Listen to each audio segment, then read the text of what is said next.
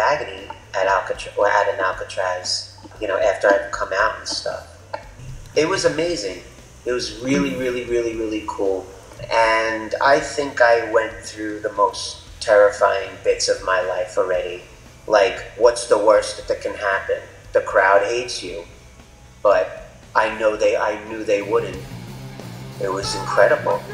I mean, a sea of people when there was like fucking 3 or 4 different mosh pits in different areas. It was just, every time we go to Belgium, it doesn't matter. Belgian people aren't like that. They don't give a fuck.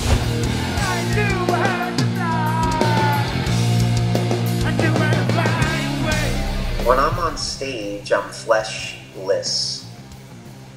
I'm almost tapping into the shaman within. I collect the energies either in the room or in the festival, and I magically put it into one little potion.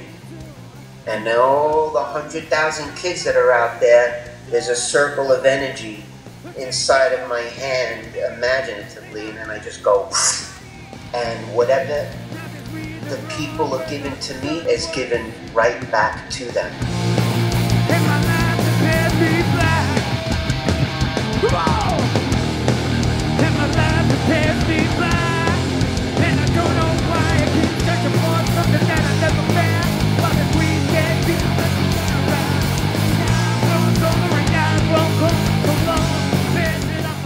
How did that make you feel, though, that moment when you just sort of realized that all these great tours and all this like opportunity to connect with fans and your audience has just gone out the window?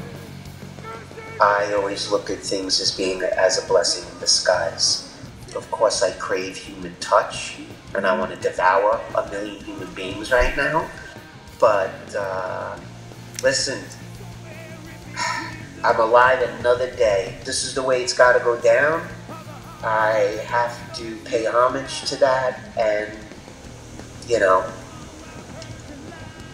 respect what Earth is trying to tell us. Come on! Yeah!